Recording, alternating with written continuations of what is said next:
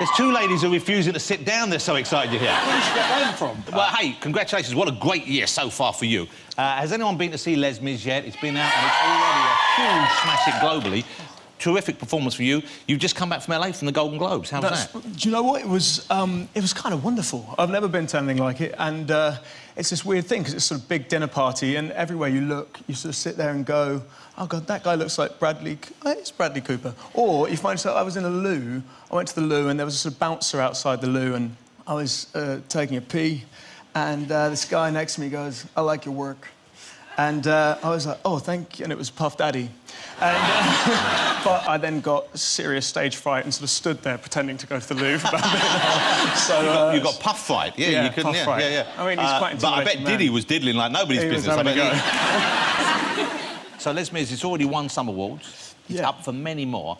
I imagine, though, you know, you never know in advance. You must think there's a chance a film like that will be a hit. People will like it. You never know when you're making a movie, do you? So it's kind of a challenge just to get it right, especially the way it was filmed. I mean, tell us about the technique, because normally people will mime on a film, won't they, when they're doing a musical? That's right, yes. Here, that wasn't the case, It wasn't the case. So on this one, we had this weird thing where we had earpieces in our ears, and there was, like, a live pianist playing offset, and he would play into our ears so we could kind of control the songs, and the great thing about that was that it meant that you could be spontaneous while you were playing it, but the problem was... So when you say spontaneous, obviously you're sticking to this, but you mean you could change the tempo you could kind of change, exactly, so you could make the thing sound real, you could change the tempo, you could sort of linger for a thought if it came, and the problem was if you were doing your song at 5 in the morning or it was all covered in sort of sludge or sewer, it was slightly more tricky. Because you're acting as well as singing, of course, and you've got to multitask.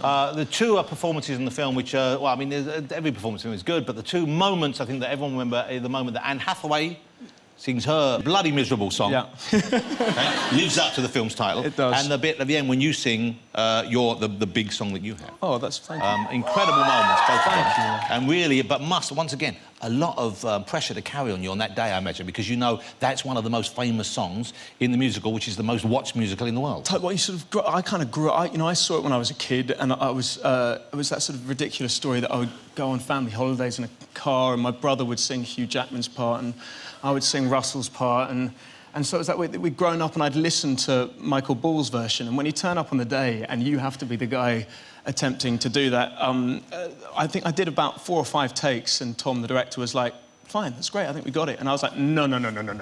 We keep going until there's blood coming out of my eyeballs because I know that all the hardcore fans are going to be like, well, he wasn't Michael Ball, so I just need to know that I've kind of flagellated myself enough to get there. Let's show you now. Once again, I don't know how many people have been to see Les Miserables yet, but I'm sure those that have will be going again, because already this is a big hit, isn't it? I mean, do you know what? We just, because we're all fans, basically everyone in it was... when they mentioned they were doing Les Mis in Hollywood, suddenly, literally everyone leapt out of the musical theatre closet and came running in from Russell to, across the board. So we all kind of cared that it turned out all right. So the fact that people seem to be enjoying it is a wonderful thing. You can see it's a labour of love right across the board, and it deserves to be here. Have a look at this, and we're going to show a little taste for the moment when Eddie does his thing, and this is an exceptional performance. They are gigantic lips, aren't they? We know you've got very full lips. There's nothing wrong with that. Nice lips, full lips. It's so odd when you know when you speak, you don't have much of an issue, but then when you see it back, you're like, on IMAX, those lips are like massive. I apologise for like two giant buses being ground together. They've got a whole other life of their own. They're like puppets. But don't pull yourself apart like that, because everyone looks themselves and I mean, obviously I'm kind of more or less perfect, but most people look at themselves on screen and see things they don't like. And isn't that a weird thing that people who we would see someone say, wow, that's a good-looking person, it must be great to be him or her, they're going, oh, I don't like my nose, I don't like my lips. It's just you know what? And when I auditioned for The Good Shepherd when I was a kid, I played Angelina Jolie's son, and I remember walking in and the casting director she just said one word, which was lips. I was like, bonus. That must have been weird playing, because how old were you when you played Angelina Jolie's son? You weren't that young, were you? No, I was about, I think, 8 years younger than her. So. OK, so you're old enough to find her attractive as a fellow adult. Absolutely. And yet you're playing someone who isn't meant to have those feelings for her. There was a hideously awkward moment, Jonathan, in which I was playing a son and she was getting ready to go out for the evening, and I had to walk in and go, "Mother, you look beautiful."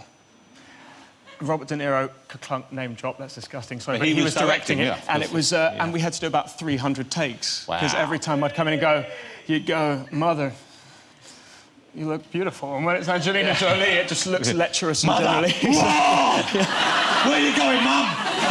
Come! Was it like that? Yeah, genuinely. So what is next for you, then?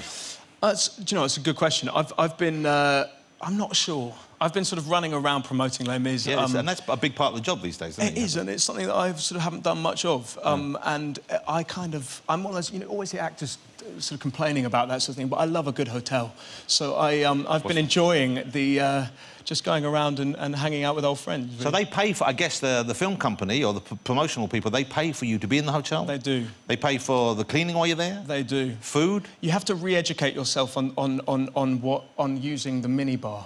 Because, you know, when I was younger, you'd go to hotels and your parents would be like, under no circumstances touch the minibar. And now you have a certain amount that you can spend each day in a hotel, and so you have to sort of retrain your mind to abuse, like steal everything from the minibar. I also come back with... I genuinely, embarrassingly arrived back today from Los Angeles with a load of, like, sort of shampoos in posh little bags. I don't know what I'm going to do with them, but I just felt like... Tiny little bottles of gin in a bag. On a cheap kit, basically, yeah. Look, I'm thrilled you came on the show. Thank you so much. I've admired seeing you in other movies, but this is a knockout performance in a movie which is quite rightly earned awards already, and it's a huge success. Good luck at the BAFTAs for the whole film. Good luck at the Oscars. Ladies and gentlemen, what a charming young man, Mr. Eddie Redmayne. Thank you. Thank you so much. That was great.